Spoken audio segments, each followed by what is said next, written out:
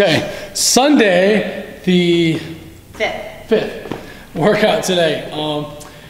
Pretty good one. I read it and I got a little bit scared at first, but it's good. One thing I want to go over real quick is the warm-up. I have some really good movements in it. If you guys are ever like, how do I warm up? What can I do? A couple of these movements are our favorites here. We use them often. One's going to be the groiner. The groiner is one of my favorites. It feels really good. If you can back up a little more so we can see you. There you go, good. So she's just going to step her right foot up next to her right hand and just kind of hang there for a second and then switch. One thing I do like, if you keep that back leg straight, squeeze your butt tight, lock that knee tight, you're going to feel a nice deep stretch in here. So the warm-up includes those, has 10 of those. Next one in the warm-up is the bootstrapper.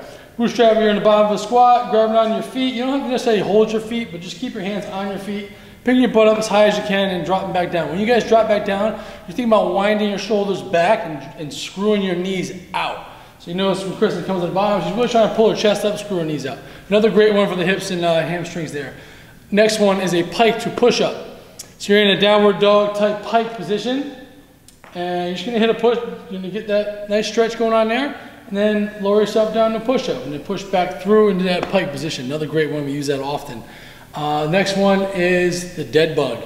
Dead bug is utilized a lot by our pregnant members here, and it's also just great to get your kind of core activation here. So she's got her feet up in the air, hands up in the air like a dead bug, and she's gonna lower an opposite leg and opposite hand, maintaining this tension through here. She's not letting herself break open in order to get that done. So guys, get good at those because they're super beneficial, very helpful, and take your time with them. We're not in a hurry. We want these to be quality. This is not a quantity type of movement here. So the actual workout itself is 3 little mini 5-minute AMRAPs, or EMOMs, excuse me, of a single movement. So the first movement is a backpack thruster.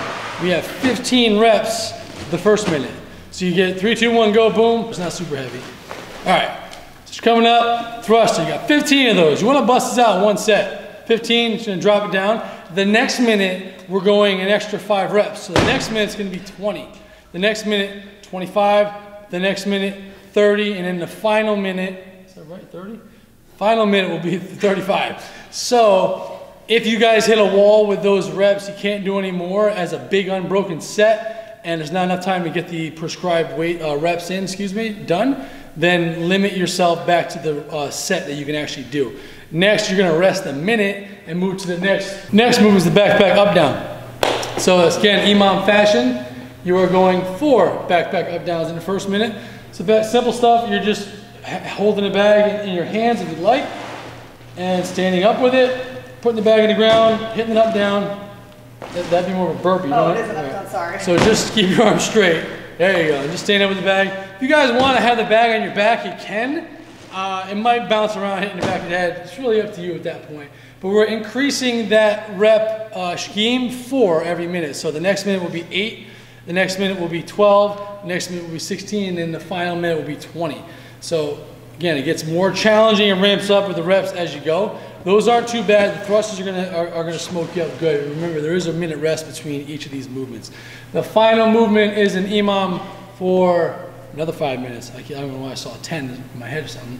But we got 10 V-ups or tuck-ups. So V-up is a great movement. I suggest all you guys start with the V-up. Straight arms, straight legs, reach for the toes.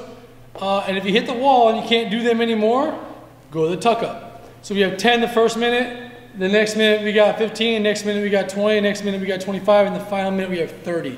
So do your best to try to get all those reps. Start with the V-ups and then scale back to the tuck-ups. We want to get more reps done with this particular workout. Let us know how you guys do with this one. Tag the gym. We don't necessarily have a virtual class on Sunday, but maybe we'll just jump in and do a flash virtual class, something. So let us know how you guys do.